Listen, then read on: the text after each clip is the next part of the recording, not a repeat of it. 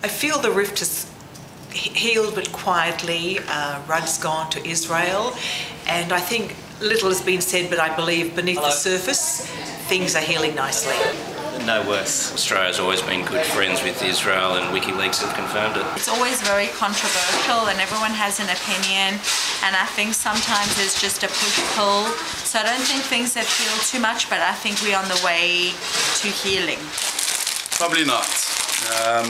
The whole world has a problem with Israel. Israel needs to defend itself regardless what the outside thinks about. Inside they need to be strong and defend themselves because nobody's watching their back.